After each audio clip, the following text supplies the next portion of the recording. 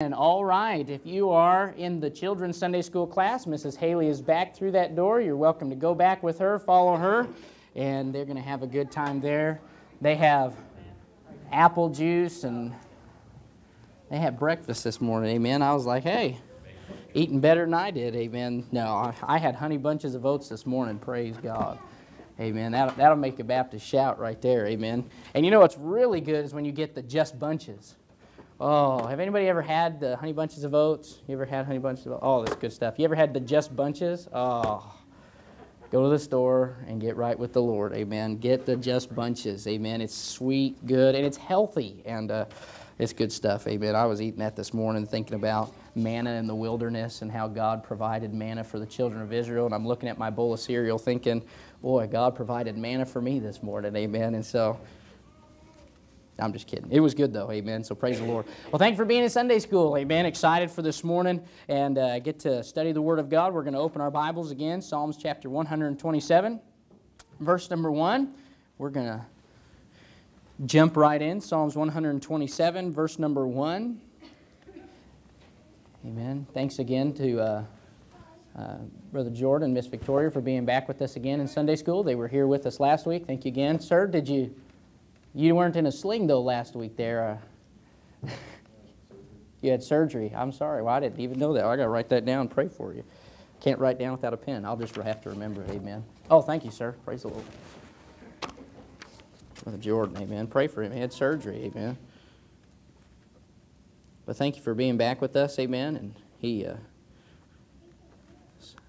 me write this down. Had surgery. There we go. Thanks for coming back, being patient with me, sir. Amen. I didn't run him off last week, so that's a good sign. You mind that, sir? Okay, thank you. Amen. So thank you, sir. Amen. And praise the Lord. So pray for him. Had surgery. Wow. All right. Well, Psalms 127, verse number 1. And we're going to read this again. This has been kind of the theme for this series of lessons that we've been doing. Last week we learned a little bit more about relationships, the relationships of marriage and different things like that. But we're going to read this verse again to familiarize ourselves. The Bible says, "Except the Lord build the house, they labor in vain that build it. Except the Lord keep the city, the watchman waketh but in vain." And so our goal in this series in Sunday school is to build our homes upon the rock, which is the Lord Jesus Christ. Amen.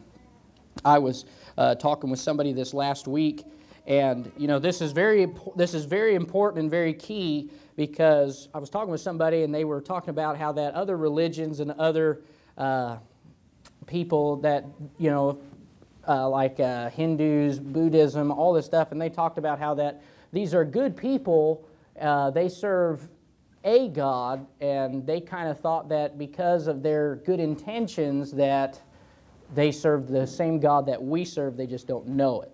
Almost kind of a mentality. And I said, I'm sorry, but that's not true. Amen. I said, because they don't believe the Bible. Amen. And if they don't believe the Bible, they don't believe the same God that I do. And so that's why it's so important when we're studying, we're building our homes upon Jesus Christ. We're not building our homes upon Allah, Buddha, any other God, any other religion that claims to build a home. We're building our homes on the rock that won't move, amen, the rock of the Lord Jesus Christ. These promises that God gives us, you can know and take them and know that God will bless them and not have to worry about it. These other religions, I don't care and I was sitting there thinking, I was like, are you listening to yourself? You're telling me that everything that I'm building upon is the same foundation that every other religion's building upon. And I said, that's not true. That's right. They don't have the promises that I have. They don't know the same God that I have. And that's why other religions, the structure of the home is not secure. That's why there's, in third world countries with other religions, there's polygamy, there's multiple wives, there's adultery, there's fornication. You know why? Because the devil doesn't build a home. The devil destroys it. God's intention is to build a home, a man and a woman for one lifetime that raises godly children. Every other religion tries to teach that you can play around. Amen. That's not God's intention. Amen. So that's why it's so important to know we build our homes, and we want to build our homes on the rock. That's Jesus Christ. Amen. So today we're going to learn about responsibility and reward. Responsibility and reward. We've talked a little bit about the responsibilities of each of the husband and the wife in the home, and we're going to kind of even see about the children. We're going to go to Ephesians chapter 5. Ephesians chapter 5. God gives in the home the responsibilities. We've gone over that. The wife is to submit to the husband. The husband is to love the wife. All these things that we've covered, these are the responsibilities that God has given to each individual in the home. So we're going to read here, Ephesians chapter 5. Again, we know. We're going to go back here. Let's start verse 24. The Bible says, "Therefore, as the church is subject unto Christ, so let the wives be to their own husbands in everything. Husbands, love your wives, even as Christ also loved the church, and gave himself for it, that he might sanctify and cleanse it with the washing of water by the word, that he might present it to himself a glorious church, not having spot or wrinkle or any such thing, but that it should be holy and without blemish. So ought men to love their wives as their own bodies. He that loveth his wife loveth himself." And then we're going to skip down and then chapter 6, verse number 1. The Bible says, "Children, obey your parents in the Lord, for this is right. Honor thy father and thy mother, which is the first commandment, with promise, that it may be well with thee, and thou mayest live long on the earth. And ye fathers, provoke not your children to wrath, but bring them up in the nurture and admonition of the Lord. Servants, be obedient to them that are your masters, according to the flesh, with fear and trembling, and singleness of your heart, as unto Christ. Not with eye service as men pleasers, but as the servants of Christ, doing the will of God from the heart." So what we see in these verses is there's a responsibility. The responsibility for the wife is to submit to her husband. The responsibility of the husband is to love his wife. The children's responsibility is to obey and honor their parents. The father's responsibility is to teach and to train without provoking his children to anger. The employee's responsibility is to obey, respect, and to serve. The employer's responsibility is to treat his employee as he himself would like to be treated. And the responsibility of the brethren is to be strong in their commitment to their relationships. All of these responsibilities in these chapters that we go over, the blessing is that God gives us a reward. So remember, the wife wants to be submissive to her husband. If she's submissive, her reward is the love of her husband. Okay, so that's the reward of the wife that's submissive to her husband. The husband's responsibility is to love his wife. His reward is submission from his wife. When a husband loves the right way, a wife will be willing to submit to her husband. When a wife is submitted to her husband, a husband will want to love his wife the right way.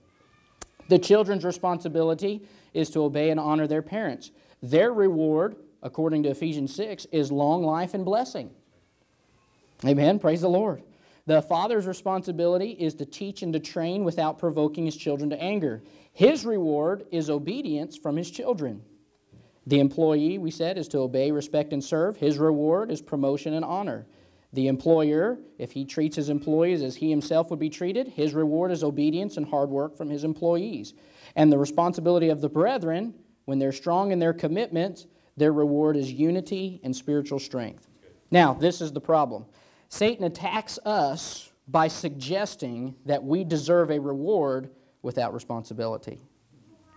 This is the problem we run into. The devil confuses Christians to think, well, I deserve the love of my husband without having to submit to his authority. The husband says, I deserve your submission without having to love you the way God intends. And we begin to think that we deserve the rewards that are found in God's Word without having to actually keep our responsibility. That's the way it is with the Christian life. We want the privileges that God gives us as a Christian without having to keep the responsibility that God has. Children are the same way. Teenagers want the reward from their parents, but they don't want to have to be obedient. Teenagers want the reward of having a great job and being promoted to a manager without having to actually work for it.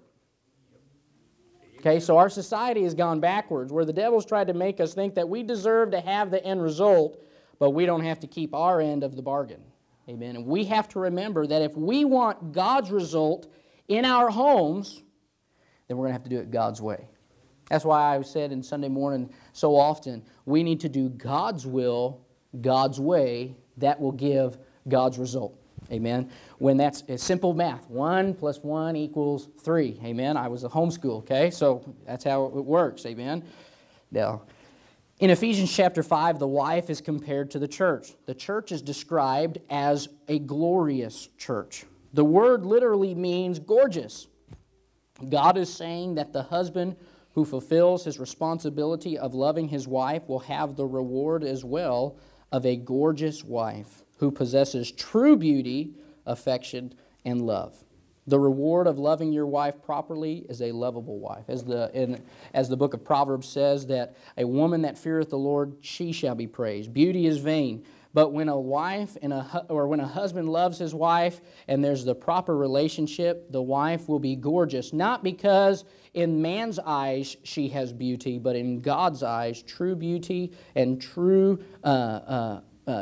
beauty and appearance comes from the inside out. Amen. That's why a husband and wife that sometimes we see, they can last for 20, 30 years because they've focused themselves on the Lord. But there are other husbands and wives that can't stay married for more than 5 years at a time. Why? Because when you try to do God's will your way, you get your result. Amen. So remember, you want the reward of a good home? Do we want the reward of obedient children? Do you want the reward of a submissive wife and many happy years of being married? Then you've got to apply God's principles to do it. Amen. Just like in a church, we want to make sure that we get God's blessings as a church. Amen. We want God to bless us. Well, but we can't have God's blessings if we don't do it God's way. When you try to take a church and you try to do around maybe principles or around doctrines in God's Word, then what happens is God can't put His hand of blessing fully. Now, God can bless because God's Word does not return void. But if we don't, we won't ever experience the blessings that we could have. Just like in a marriage. Some marriages can work, but some marriages are not enjoyed to their fullest. Some people stay married for years, but they don't have that love that another marriage has. You know why? Because they have not gotten everything out of their marriage by applying God's principles. They've applied some, but they've not given everything. In the same way in a church, we can see God bless, but boy, we can see God bless even more when we submit ourselves to God's authority. Amen? Now, relationships break down when we focus on the irresponsibilities of others and not our own responsibilities. So in other words, and we've covered this before, where we want the reward, so we have to keep our responsibility. Where we begin to see a breakdown is when a husband and wife focus on each other's responsibilities instead of just keeping their own end. Well, you're not doing what you should. Well, you're not doing what you should. When you focus on each other's responsibilities and not on your own, then you begin to have a breakdown because God says, focus on your end, you keep your end of the bargain, and God will bless the marriage, and the wife will be more apt to keep hers. Amen? And so, anyway, so we covered that last week. Now, we're going to move over. There's 4 areas of greatest attack, though, in our home, because we're going to move here now to Ephesians chapter 6, verse 14 through 17. 4 areas that are of the greatest attack in our homes. We want to have the reward of a great home, but we have to keep our responsibilities. So there's 4 areas in our homes that are under attack by the devil that we have to watch out. Look here, verse 14. Stand therefore, having your loins girt about with truth, having on the breastplate of righteousness, and your feet shod with the preparation of the gospel of peace. Above all, taking the shield of faith, wherewith ye shall be able to quench all the fiery darts of the wicked, and take the helmet of salvation and the sword of the Spirit, which is the word of God. The armor of God is not just for the Christian to fight the devil in the church or out in the world. The armor of God is also to protect your home. We just went through in Ephesians chapter 5 the home. We went through the responsibilities that God gives all the individuals, and then God gives us the armor. God wants you to protect your home. Because if you'll protect your home, then you'll protect your church. And then if you protect your church, you'll protect your nation. So we get backwards where we put everything else before our home. And our home falls apart. Now we're doing great. But then our future generation grows up and we wonder why America's fallen. You know why? We've neglected the home. Amen? Starts in the home. The first area of attack is our moral appetites. Look there in verse 14. The Bible says, stand therefore having your loins girt about with truth. Your loins symbolize your purity. Satan tries to attack your moral appetites, or he tries to get you involved in adultery, immorality, filthy television, pornography, all of these things. The devil is trying to attack the home because he knows if he can attack the moral part of your home, then you lose the stability, you lose security, and you lose the purity in your home. 2 Peter 2:14 says, having eyes full of adultery, and that cannot cease from sin, being unstable souls, and heart they have exercised with covetous practices, cursed children. So you'll find out when the devil gets you with these moral appetites, that you actually will enslave yourself to this sin. These sins will enslave you to where, as 2 Peter says, you have eyes full of adultery, and that cannot cease from sin. They try, but their thoughts and their eyes are constantly filled because their loins are not girt about with truth. You're unstable when you have these problems. That's why when you meet somebody that has a moral problem, you ever notice there's something wrong? Their eyes, you can always tell somebody that has a moral problem by their eyes. The eyes are the light of the soul. You can look at somebody's eyes and you can know there's something wrong up here. Amen. You can look at somebody's eyes and know when they're into sin. Amen. The Bible talks about that. Now, you don't always know what. That's why you don't go around and say, well, you're in this and you're in this. And you can't do that. But your eyes give you away. When you set your eyes on wickedness, guess where your eyes will wander? See, I watch the eyes in our church. As a pastor, I walk guard. You know why? Because your eyes tell what you're in. And I try to keep our church pure. Be careful where you let your eyes wander. Amen? Because the devil's after your moral appetites in your marriage. The devil's after your purity. Because, see, purity in a home is a picture of the purity in the church. God wants His church to present it a glorious church, not having spot or wrinkle. God wants a church pure. God wants to keep it pure. So God also wants to keep our homes pure. It's not saying that we're perfect, but God doesn't want these things to be of a problem. Because again, remember, God pictures the home as His church. God loves the church, and God does not commit adultery. That's right. Amen. God does not turn His back on His church. God doesn't turn His back on the church and accept another church. But God keeps Himself faithful. So God expects the same from us because we are the bride of Christ, the Bible says. And so if Jesus can keep Himself, the Bible says, pure, because Jesus is without sin, obviously, but Jesus gives us the strength to keep our homes pure, just as He expects for the bride. Now, so our moral appetites. Number 2, the next thing, our heart affections.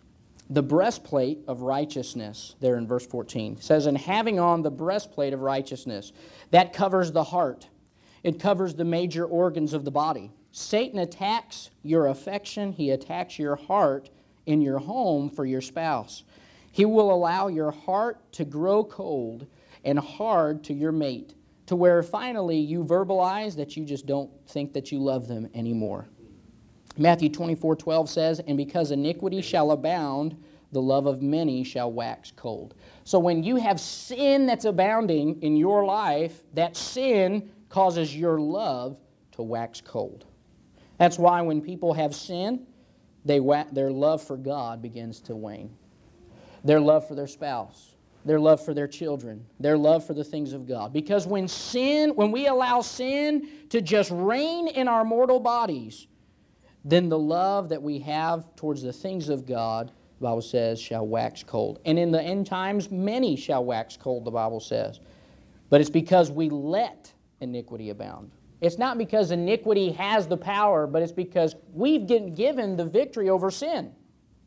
So it's not that it's just we can't fight it, it's that we let sin. We let it. Satan tries to sidetrack you from the affection from your spouse through hobbies, other friends, acquaintances, and all those things. Something can take the affection of your spouse and And maybe you don't even realize it. That's why, wives, when, as men, we get into something. Amen. We get going and we don't even think about it. Yesterday I was out and was doing some work around the church and stuff. I was just out for, a couple hours. I just didn't even think about it. Just got to work and time went by. And I walked in and my wife's like, you didn't even come check on me. She's like, you've been gone for like 3 hours. I was like, oh. I just got to work and I said, hey, let's get it done, And she was waiting for me to just come in and say, how are you? What are you doing? Men were like, hey, come on, I got a job to do, got to work, got to get done, come on. I ain't got time to walk in for 5 minutes, say, hey, how you doing? All right, good. No. And, we get sidetracked. The devil uses that to try to get you sidetracked daily to where your wife is standing there going, hey, you can give me a hug before you leave, or, wow, I'm busy, I just got to go. The devil tries to do that through maybe a hobby, through maybe where you neglect your family, neglect your spouse, and eventually that can cause you to wax cold, because that can turn into a sin, because those hobbies that keep you from your family will eventually keep you from the church. And that's when it becomes sin. When you put anything before God, if there's anything that you could do on a Sunday that would keep you out of church, the Bible says that's idolatry, that's a sin. That's right. Because that comes before God. You've given that the preeminence before God. Now, God's not against hobbies. Like, I love basketball. I love football. But those things keep people out of church on Sundays, that's right. So that became a sin because it's idolatry.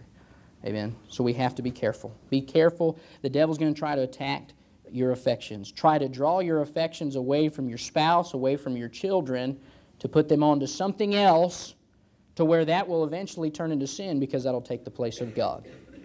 Because no couple that's right with the Lord will neglect their family. No husband that is right with God spiritually will not be right with his wife. No wife that is right with God spiritually won't be right with her husband. It's just how God designed it. When you have God's heart, then you'll want what God intends for your home. When you don't have God's heart, when you're not in your Bible, when you're not praying, and you lose the attitude and the mind of God, then I promise you, you'll begin to see that you lose your family. We have to be careful. Next, Christian activity. The next area of attack. Look, and your feet shod with the preparation of the gospel of peace. The feet can represent here our Christian activities. Satan attacks your church attendance, attacks soul winning, attacks other forms of Christian service. And doing so, Satan will find it easy then to get you to think like the unsaved world thinks. And you'll be loose with your marriage vows and the love for your mate. That's why it's so important to stay active, putting your feet to work for the work of the ministry. That's why your feet shod with the preparation of the gospel of peace.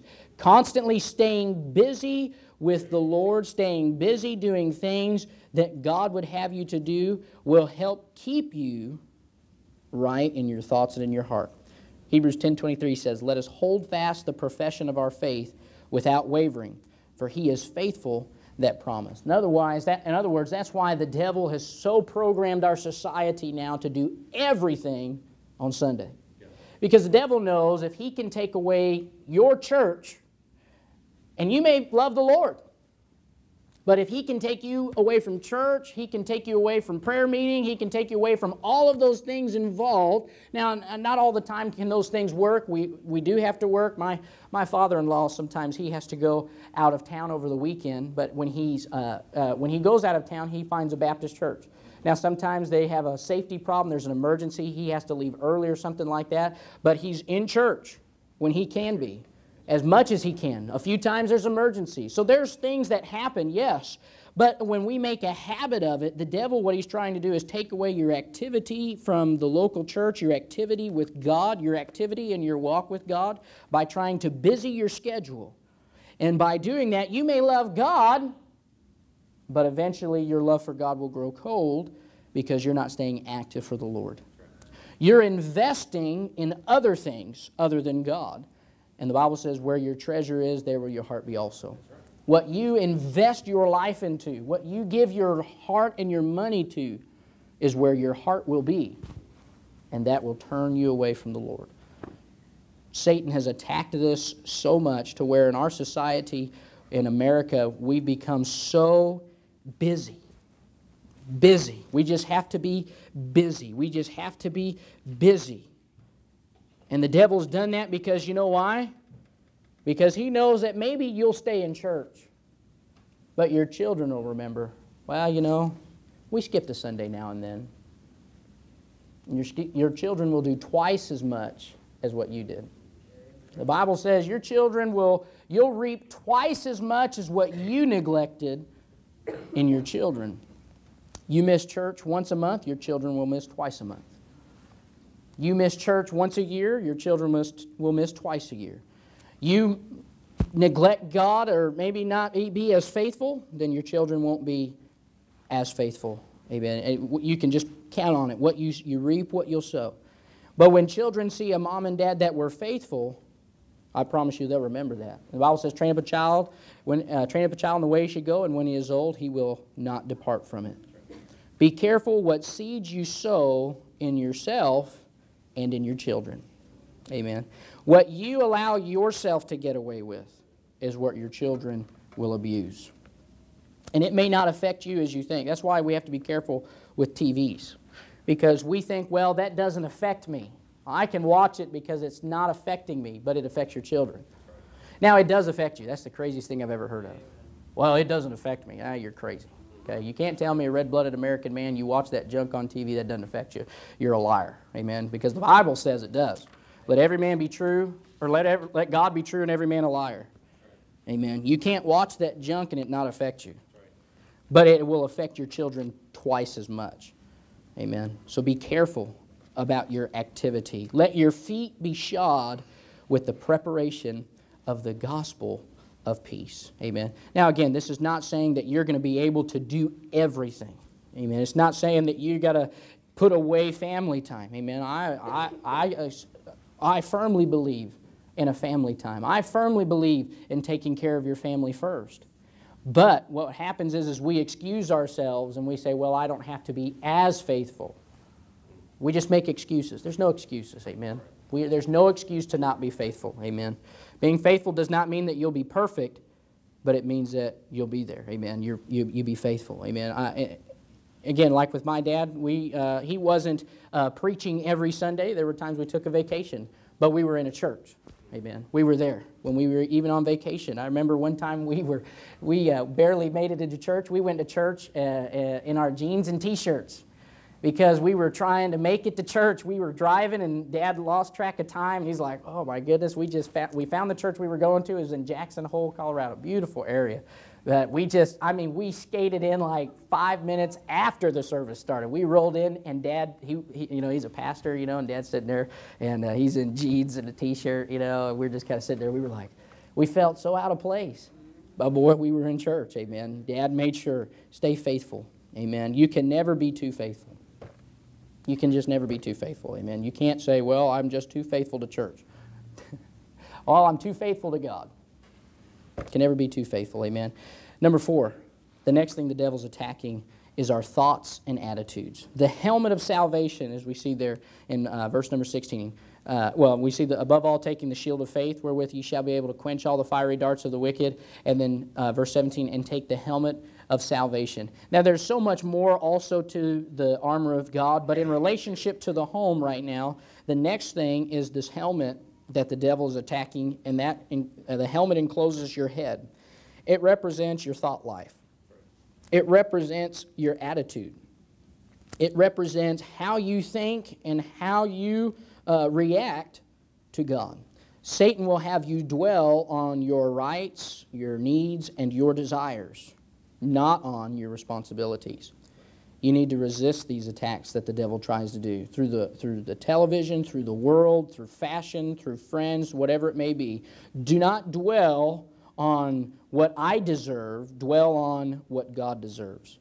Especially if you and your mate may be having difficulties. Then don't dwell on the difficulty, dwell on giving God honor and glory.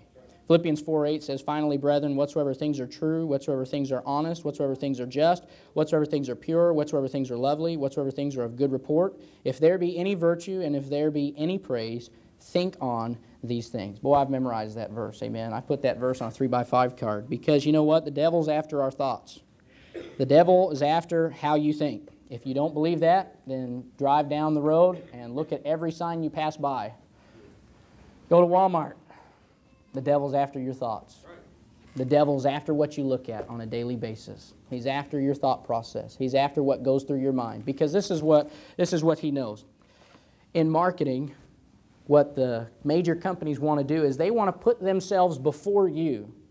So when, okay, for instance, Coke or Pepsi, they want to so put their signs in front of you because they know you're not going to buy something right now, but when you're thirsty, they want to be the first thought that you have. Hey, I'll go buy a Coke. And that gives them money. They know it may not affect you now, but when you have a moment where you're thirsty, you'll spend money. Yeah. Right now, you're not thirsty, so you're like, I'm not going to waste my money. I got to save. But later, when you're thirsty, you mean, man, I need something to drink. Ooh, Coke sounds really good. So you know what the devil does? The devil puts these things in front of you all over the place. Because you know what? Right now, I'm not going to do that. I love God. But later, you might have a weak moment. And guess what your first thought is? Oh, man. You think about what you saw.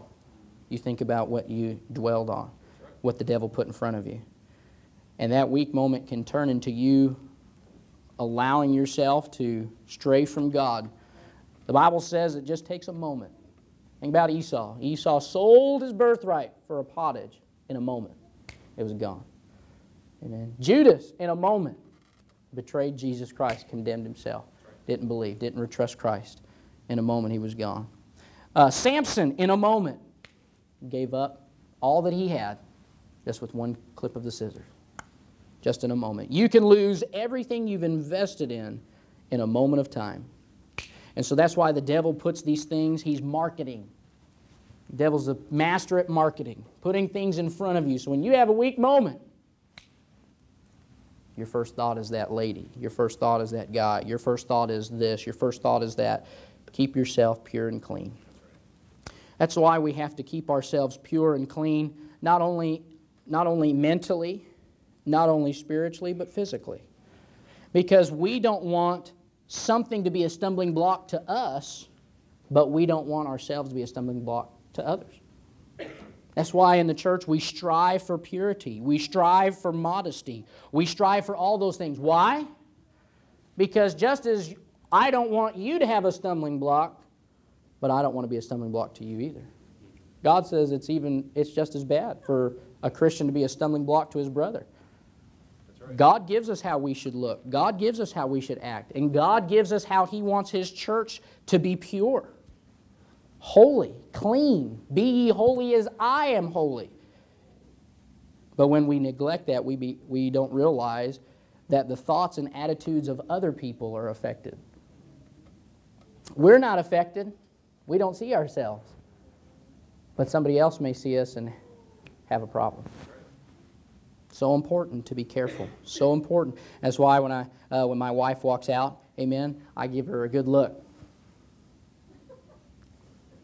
I love my wife, amen. I say, honey, that looks good, but it looks too good. You might need to change that. You know why? Because you're men too. I don't want you looking at my wife going, see what I'm saying? That can be a stumbling block to you. God doesn't want that to be with us. Amen. When we as men guard our home, we have to guard not just our thoughts and attitudes, but we also help guard the thoughts and attitudes of others. Amen. God wants a pure church.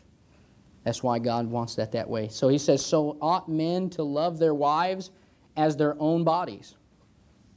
Men, love your wife as yourself. That means you'll protect yourself from danger. Why don't you protect your wife? Because who is the devil after in our homes?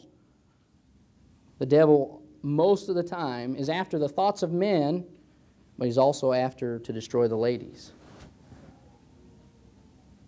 Amen. Love your wife as yourself. You would protect yourself, protect your wife. He that loveth his wife, loveth himself. You're willing to protect your wife and protect your home, protect your children, shows how much you even love yourself. In other words, you love the Lord, you love your reputation. For no man ever yet hated his own flesh, but nourisheth and cherisheth it, even as the Lord the church. God nourishes and cherishes. God provides. God makes sure that we are taken care of. So ought men for their homes. Amen? So again, 4 areas of greatest attack. You remember this. Moral appetites, your heart affections, your Christian activity, and your thoughts and attitudes. I can't do the number 3. I try. I have to do that. Amen. I don't know if I'm the only man in the room. I can't do that. Now, last thing. We must understand that a relationship failure is a spiritual failure. When we have a relationship failure in our homes, it's because we have a spiritual problem. When there's a failure, when you look at your home and say, you know what, I'm not doing like I should. You know why? How's your walk with God? When we look at our church and if we say, you know, God's not blessing, where are we failing? We're failing in our spiritual walk. Because your walk with God, your spiritual walk, will affect your physical walk. Amen. The more that you want to grow in Christ, the more, it's what you do. You watch somebody grow spiritually. You watch a new Christian begin to grow. You know why they grow leaps and bounds? Because they're walking with God. But maybe somebody gets saved, they're maybe not as new of a Christian, or they're a new Christian, but they're not as walking with God. They take a little longer to grow. You know why? It's a spiritual failure. Somebody may grow, we're like, wow. And somebody may not grow as much. Both are growing, but God gives the choice up to us. Grow as much as you want. You can grow as much as you want to. God's Word's there. Just like flowers. Boy, you ever planted flowers? You have some that just go, they just blow up. Good night. You're like, whoa. Then you have some, they take a little longer. Now, both are growing, and both you have to be patient with, but one takes off, one doesn't. Christians are the same way. We can grow as much as we want to, but it's a result of our spiritual walk. You'll not build a good relationship without the Spirit of God and the right kind of spirit. Amen. We won't have a good church without the Holy Spirit. And the more of the Holy Spirit you yield to, the more that you give yourself to the Lord to grow and say, God, I'm going to line myself up with the book, then the more God will let you grow. A great pastor once told me, he said, son, it wasn't my dad, but he was one of those guys, son, he said, what you do with the Bible determines what God does with you. So however much you want to do with God's Word, however much you want to read it, memorize it, apply it, determines how much God will want to do with you. Christians in our homes, if we wonder why maybe is our home not as blessed, why do I not see that reward? Well, then how much of the Bible do you have in your home? Amen. Are your children obedient? If not, then how much of God's Word are you giving them and how much of the TV are you giving them? If you want to balance it, put God in there. Say, what are you talking about? Look at the public school. When we had the Bible in the public school, we didn't have half the problems we have. Take the Bible out, now you got a mess. Amen. That's right. God's Word is the direct result on our attitudes. You want your children to shape up? Amen. I want Adeline to shape up. Boy, the other day she told me to stop. I couldn't believe it.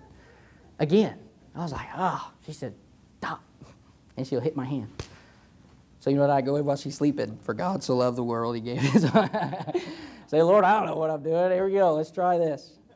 But no, as she gets older, I'm going to make sure I get as much of the Bible in my home as I can. You know why? The more that God's Word is involved, the more you get God's result.